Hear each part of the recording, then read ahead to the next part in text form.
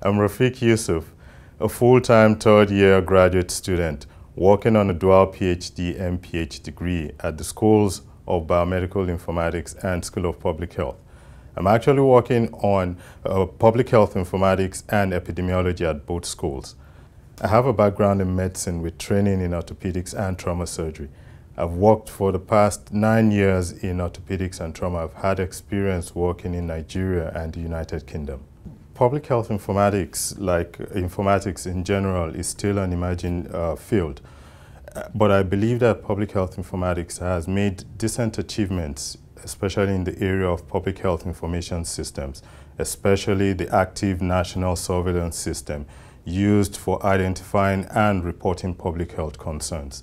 For the future, I see public health informatics consolidating on past achievements and making major impacts, especially in the areas of emergency response and disaster relief management, management of chronic non-communicable diseases, management of neglected tropical diseases, and mental health.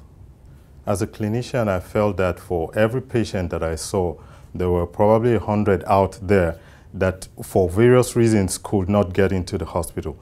Thus, I felt compelled to reach this larger, underserved and disadvantaged population. As a result, it was the right thing to do for me because studying disciplines that focused on the health and well-being of populations using the most modern means of information and communication technology was so obvious and the right thing to do.